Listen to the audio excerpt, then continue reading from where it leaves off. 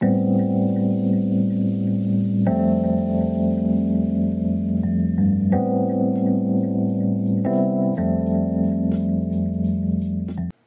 guys, and welcome back to another video here with Angel B Designs. If you are new, welcome. If you're not, welcome back. What we're gonna do today is I am going to show you how to make an infusible ink coffee mug using the infusible ink markers. Okay, this is still a little hot. I did just take it out.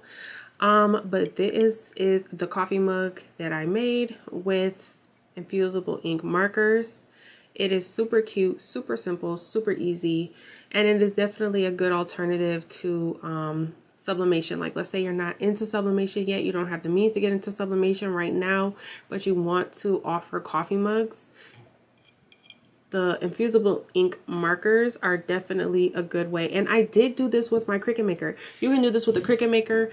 The Cricut Maker, well, I have the Cricut Maker 3, so you can do it with the 3. You can do it with the regular Maker, the Explorer, and the Explorer series machines as well. Okay, so you can do it with all of them. It doesn't matter which machine you have, but I am going to show you how I accomplished this look today with the infusible ink marker. So if you want to learn how to do a coffee mug like this, go ahead and stick around. All right, guys, so I am in Cricut Design Space here, and I just want to show you how to create your template to make. So I'm going to go over here to New Project. And I'm going to go from start to finish with you guys. Okay, so I'm going to go over to projects over here on the left panel. And I'm going to type up in the search bar, mug design setup. And this is going to give us a free template that we can use for our coffee mug. So I'm going to select this first one. And then in this drop down menu, it's going to give you a bunch of different sizes and shapes that you can use with your coffee mug. I do have the small straight edge 12 ounce. So that's the size I'm going to go ahead and select because that's the size of the mug that I'll be using. And then I'm going to select customize. Okay, so now what I'm going to do, this layer right here, it says hide this layer before cutting. So, which is this layer here. So I'm just going to go ahead and delete that because we don't need it. Now the teal part is going to be the, that's the usable space. So that's where you want to make sure that your design fits at so that it'll go on the mug the correct way. Now, once you insert this template onto your canvas, you want to make sure you don't resize it because it is already the correct size it needs to be for the mug size that you selected. So don't resize this, okay? Now I'm going to go over into images and I'm just going to find something that I would like to use. I think I want to use like maybe a flower type of design. I'm not really sure. I'm just gonna browse for a second. And I do want to keep in mind, I am using the thick markers. I am not using, I'm not using the fine point markers. I'm using the thicker markers. So I do want to keep that in mind when I'm looking for a design because something like this is probably not going to look that good because it is a thicker marker. So I want to make sure when I choose my image that I'm choosing something that will look okay if a marker drew it.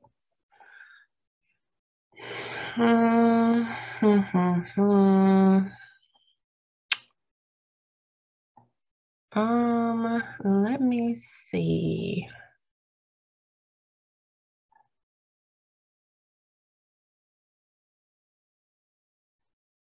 I think I kind of like this one. So let me add this to Canvas. And this is a cut file. We will be switching it to a draw file in 1 second. So I'm just going to resize this a little bit.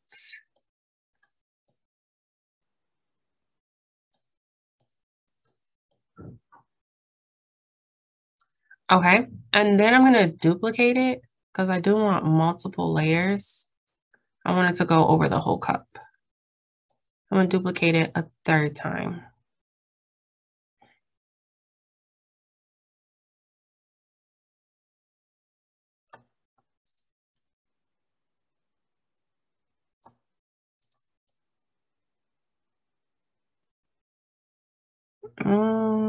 Okay.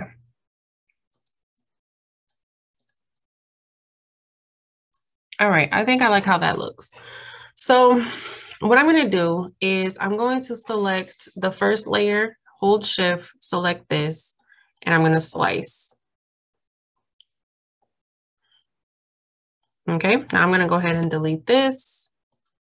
I want to keep this teal layer because I have to slice the other two layers. This we can delete, and this we're going to keep. Okay, so I'm going to slice the second layer, which is going to be this one. So I want to move it to the top, on top.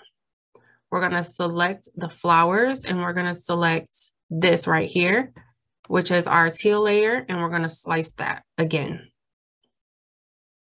Okay, so now we can go ahead and delete that. And then we have, I'm sorry, I deleted the wrong one. Bring that one back. We're going to delete this one.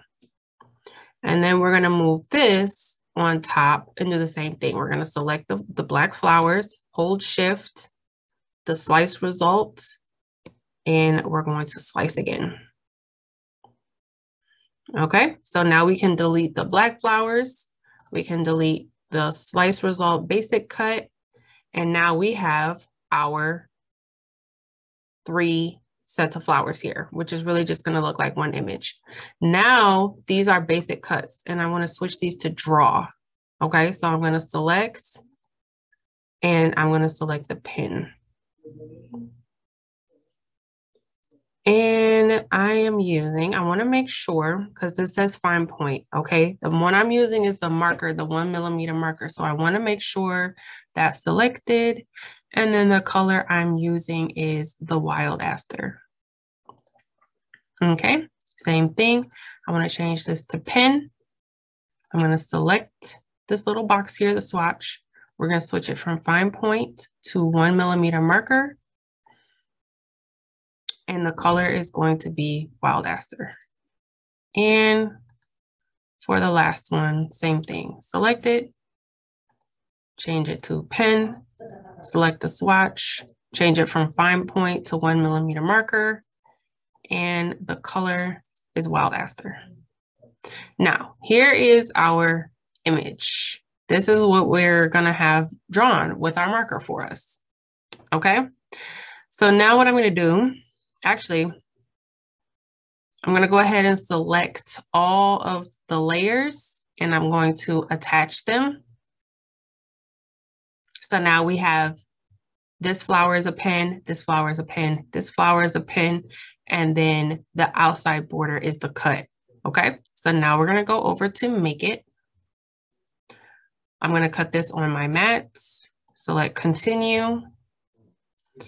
And then I'm just going to position it where I know my paper is going to be. Then I do have to go ahead and check out because this is a purchase file. If you have access, you wouldn't have to do that, but I don't have access. Then I'm going to select continue. And it's connecting to my Bluetooth, my maker. Now, the material that I'm using is laser copy paper, okay?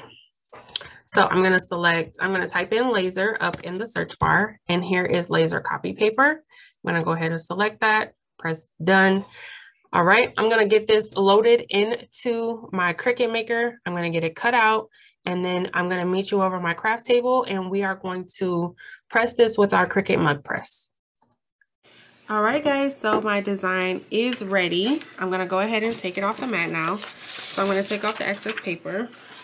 And here's what it looks like. Okay, a quick little tip when removing paper, flip your mat over and peel the mat from the paper, and it really helps to not have your paper kind of do that weird roll-up thing. So you see how my paper is still nice and flat. So if you remove the mat from the paper instead of the paper from the mat, that helps, okay? But here is our design, and I want to quickly show you the paper that I'm using.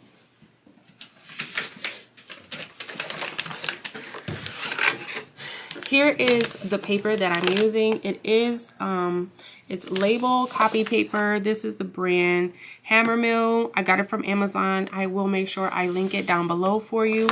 But this is the paper that I'm using. Regular copy paper won't work. You do have to use the laser paper. But I'll link that one down below for you. Okay. And then this is my coffee mug. I did also get this coffee mug off of Amazon, and I will link it down below for you. So what I'm going to do now is I'm just going to go ahead and take the label off the bottom of the mug to make sure we don't burn it in our Cricut press.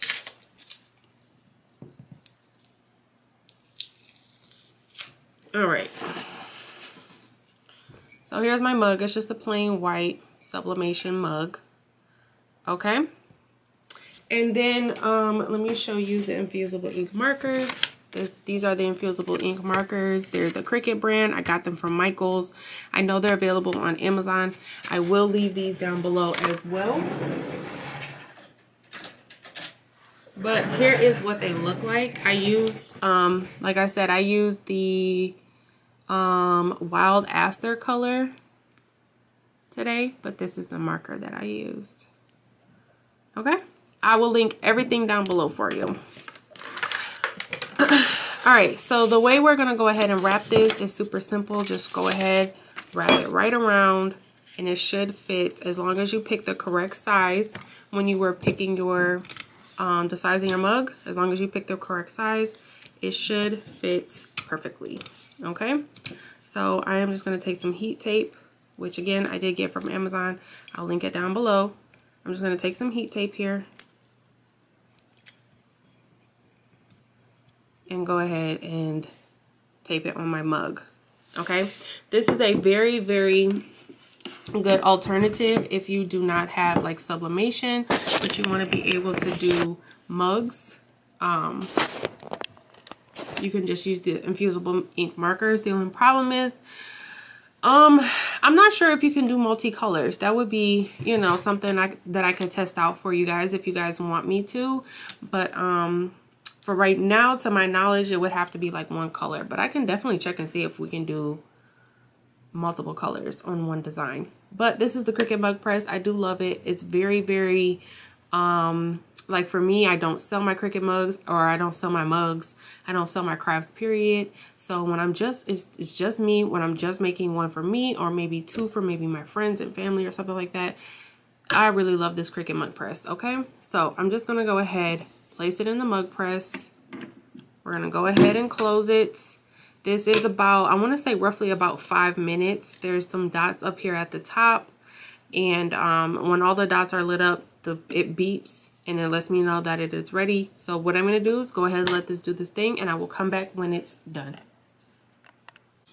All right, so our Cricut mug press is beeping now, which is letting us know that it's ready. So I'm just going to go ahead and lift this flap up and pull our mug press out. Now, keep in mind, it is very, very hot. Very, very hot. Okay. I'm just going to turn this off and move it over to the side here. And then I'm going to set this down on my mouse pad while I go ahead and remove the tape carefully, because again, this Cricut mug press is no joke when it comes to heat. It is very hot.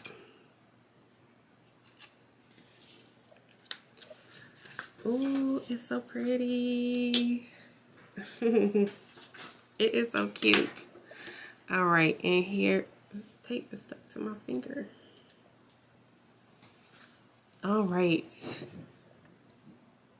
and here is our mug. Super, super cute, right? Super cute, super easy, super beginner friendly. And again, if you do not have sublimation, this is definitely like a sublimation printer. This is definitely a good alternative to sublimation.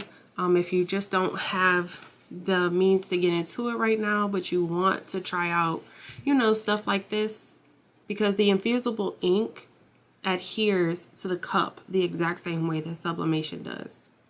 Okay, so definitely something to try out if you are not into sublimation just yet. But that is all I have for this video, guys. Super simple, super quick and easy, right to the point. But that's all I have for this video, guys. Thank you so much for watching. Please don't forget to like, share, subscribe, all that good stuff, and follow me on social media. Join my Facebook group. Everything will be linked down below, all of my social media handles, as well as the materials and everything like that. Thanks so much for watching, guys. Until next time, bye.